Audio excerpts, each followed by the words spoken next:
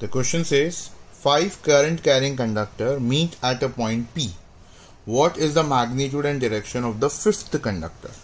So these are the 5 conductors and they are meeting at point P. They want the current passing through this PQ. So let's assume the current to be I flowing from P to Q. I'm assuming this direction.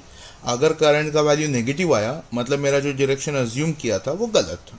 Okay, so obviously will apply the Kirchhoff's current law at point P, the junction P. I can say the 5 ampere is incoming current plus 4 ampere is incoming current, which is equal to 5 ampere is outgoing current plus 3 ampere going outgoing current plus I going outgoing. So I is going to be 5 plus 4 9 minus 8, which is 1 ampere.